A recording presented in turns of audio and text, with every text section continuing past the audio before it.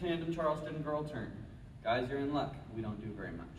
Okay, 5, 6, 7, 8. Here's our basic.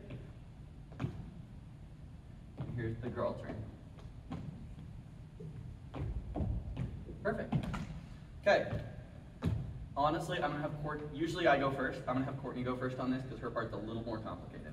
Yes. So girls, you're doing your exact same kicks. Your counting shouldn't get messed up at all. Your kicks shouldn't get messed up. The only difference is instead of kicking rock, step, forward, middle, side step, which is our basic tandem step. Go watch it in the video, the tandem basic if you haven't. Instead, you're going to be going rock, step, kick to the side, step, and then your other two kicks are used to turn you in a circle. So you're going to go kick, middle, kick, step. That middle is still really important to keep because you don't want to get off beat. So it's 1, 2, 3, 4, 5, 6, 7, 8 for the basic.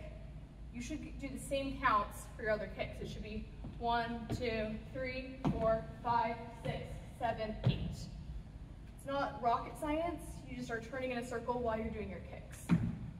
All right, for our guys, our kicks are going to stay mostly the same. If you haven't watched the tandem basic video, go ahead and watch that. Our footing stays exact same, but I really want to emphasize, when you do your kicks, do not kick straight forward. That sometimes works when your follow is just doing the basic, but when she's spinning, she's not going to have a leg forward, you're just going to kick her. So it's going to be best to go rock, step, little kick to the side, and then kick to the side, kick to the side.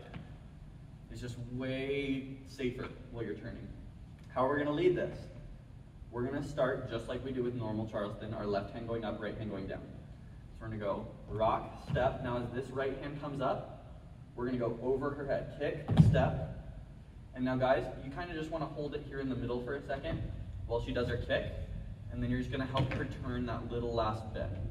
So there's a hesitation where you're holding her right here, where she's waiting to do a second kick. Once she kicks, you're going to pull her the rest of the way through the turn. So really slowly, what that's going to look like is rock, step, kick, and kick, step. It should be very basic. It shouldn't feel like you're forcing her to do anything. It should just all kind of flow.